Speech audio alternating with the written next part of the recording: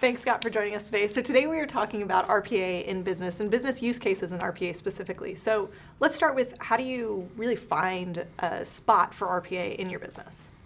Well, I think this is an interesting challenge because from an IT perspective, you tend to just bucket all of the RPA use cases together and say, well, they're all either a data integration problem or a testing problem. But I think from a business perspective, you're really concerned about how to get better time to value and how to overcome obstacles to achieving value in your business or a change in the way you're approaching your business. And so those are the obstacles you're really concerned with. And then there are a bunch of use cases that fit into that categorization. So for example, if I'm rolling out a change to how we operate or a change to my business process and I need an integration to another system, I can either do that integration through APIs and get into the IT change management routine and get into that queue, or I potentially can speed up the time to value by using something like RPA to drive the interface without requesting a new API or access to an API and get that change rolled out in weeks instead of potentially months. And so that time to value is kind of a calculation the business will do and determine whether that's worth it. I think prior to RPA, someone might look at that same problem and say, I'll address that with a swivel chair and have a person integrating with one system, then turn around and type it into another system. And we'd look at that as a short-term Band-Aid, right, to get past an issue. But now with RPA, we can have the RPA bot do that swivel chair for you.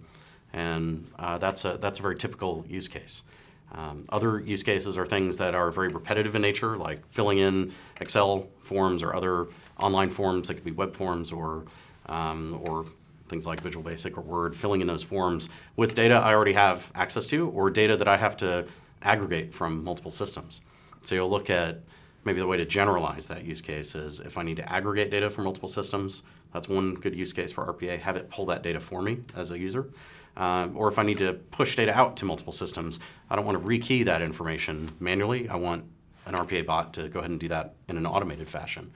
And in both of those cases, we could write integrations. We could have a system do it for us. RPA gives you a way to sort of configure that behavior rather than write code for it. So basically what you're saying is when you're looking for RPA cases, rules-driven, data-driven, something that is repetitive in nature that right. people would have to do over and over, manual calculations kind of things. Yeah, kind of dialing back, right? The generalizations to make, I think, are that it's data intensive, whether it's pulling data in or pushing it out, that it's repetitive in nature, and generally speaking that it's fairly rules driven because it's not an ambiguous bit of work. It's actually very clear what needs to happen. And those are the basic use cases. And then the driver tends to be time to value, time to market, right? Just getting something done quickly tends to be the key driver for value.